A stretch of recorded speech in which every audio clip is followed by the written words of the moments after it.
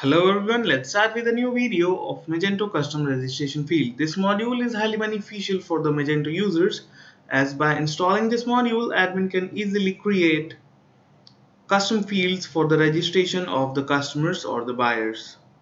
So admin can add new custom fields as per their need from the admin panel, and it will be displayed in the front end customer registration area.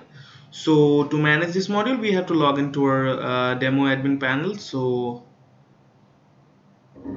this is our demo admin panel. So here is custom registration field. You have to go to add manage field. Here are the existing fields which admin have added in the customer registration area. So you can edit any field by this link. You can easily edit any existing field, or you can also add a new field from this button, add field. So you have to write the label name, then the name, type, which type of field you want to display, then the set order, then the set value required. If yes, then this will be a mandatory field, and if no, then it will be a optional field. Now the set validation type, you can set validation from here. Now the show in sales account info field, you can set it yes or no. Now show in sales email, you can set it yes or no. Select store to show fields, you can select stores. If you have various stores, you can select the stores from here. Now status enable or disable, you can set the status of this field enable or disable, and you can save the field from here. So that's all for the custom registration field. Admin can easily add a custom registration field for the customer.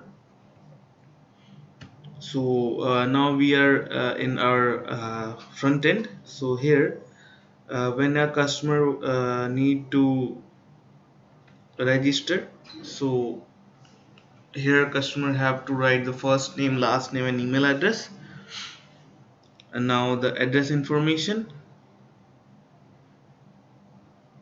then the login information, then the additional information which is created by the admin. So this is a text field. Here the customer can write anything about them. Now here is the radio button for the gender. Now here is the multi-select, then date of birth. Here validation will be, a calendar will be displayed. Now here is secondary mail, then here is drop down hobby. By here customer can easily select any hobby.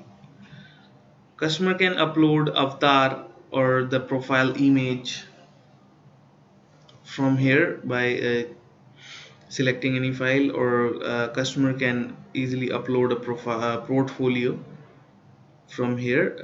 This will validate only the JPG, PNG, and GIF and JPEG images, and this will validate only allowed extensions are PDF, doc, CSV and XML.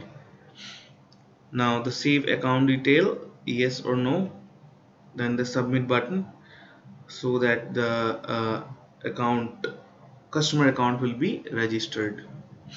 So that's all for this video. I hope you have understood how custom registration field works, how admin can easily create custom registration fields for the customer to register and fill up all the information, and how customer can easily fill up or add profile picture for their account. So thank you for watching this video. Stay connected.